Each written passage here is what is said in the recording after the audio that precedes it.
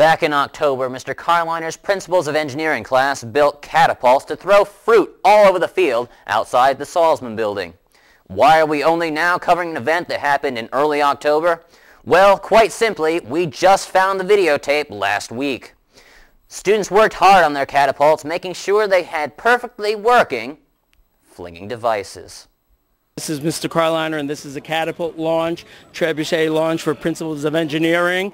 A catapult is a siege engine employed in the Middle Ages either to smash masonry walls to throw...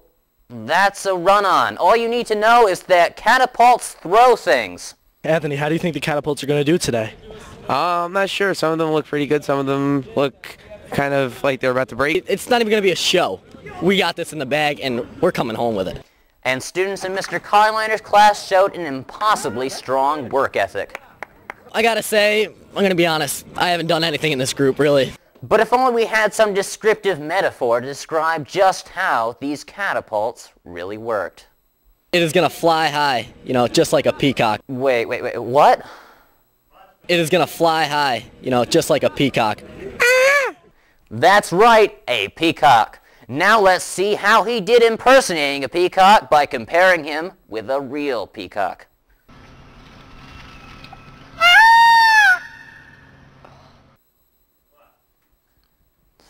Moving on, now let's see what other people have to say.